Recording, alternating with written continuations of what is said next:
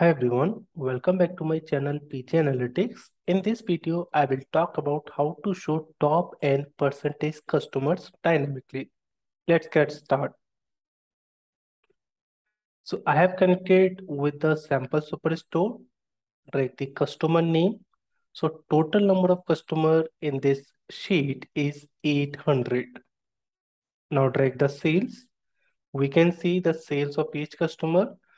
First thing, we have to sort the customer name in descending order. Now the customer name is coming in the descending order based on their sales value.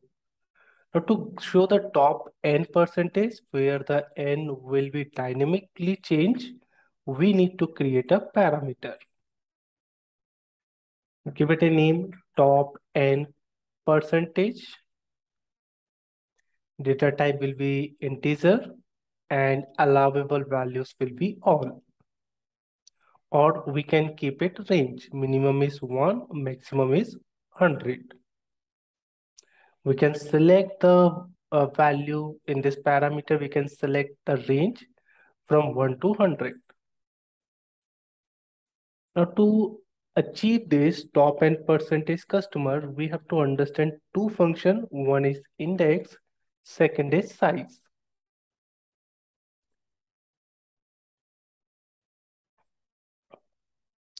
So index function calculation I have already created where I have used index function. Let's use this.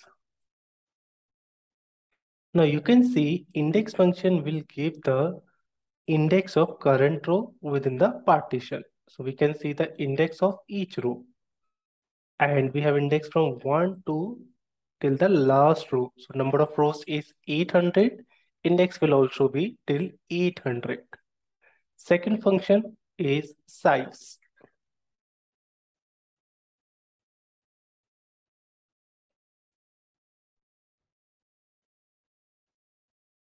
Size function will give the number of rows in the partition.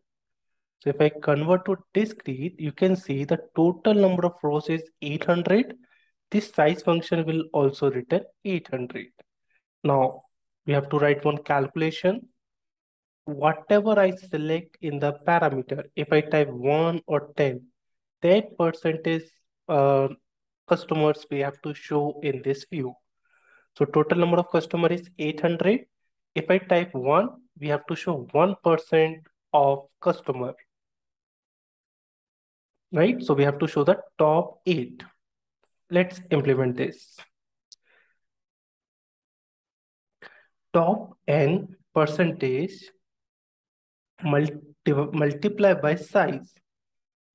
Whatever we are getting, just divide it with 100. So what we are doing is we have taken the 1 in the parameter. This calculation will be 1 into 800 divided by 100. So we are showing 1, we have to show the 1% of total. So if you do this, it will return 8. Right? So this calculation we have to use and whatever number we are getting. So from this calculation, we will get 8. We have to compare this with index function. Index should be less than equal to that number.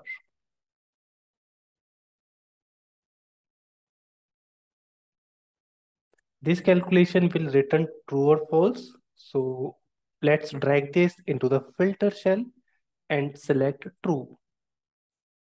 So we have selected 1 and 1% of total is 8.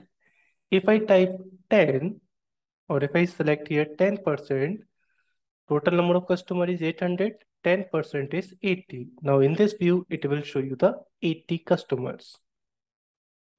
Now you can make it dynamic. You can select any number of percentage. Based on the selection, it will show you the number of customer in this view. Now this index and size is not required. We can drag the sales into the column shell and we can show this data into the bar chart. I hope you enjoyed the video. Thank you so much.